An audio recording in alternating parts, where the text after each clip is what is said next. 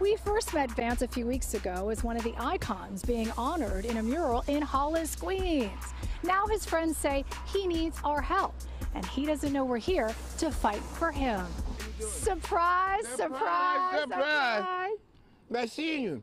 Give Chuck his truck back. Pix 11 News found Gregg Vance on the football field Wednesday. Not surprising, since he spent the past 5 decades coaching young people here. Are you overwhelmed? I'm very overwhelmed, very overwhelmed. Vance was surrounded by his sisters and family friends who reached out to Pix 11 News to help this humble hero. Somebody had stole all of my identity. Vance says his identity was stolen. Someone used his driver's license to buy 3 cars. Those cars, Vance says, have accumulated dozens of parking tickets totaling almost $3,000. 3 different cars. 3 different cars that aren't his. That are not his. Vance filed an official police report, but it was too late. His truck was impounded. Someone can just walk in and walk away with your identity, and basically your hands are tied. Vance says he needs his car to get to practice and continue coaching in his community.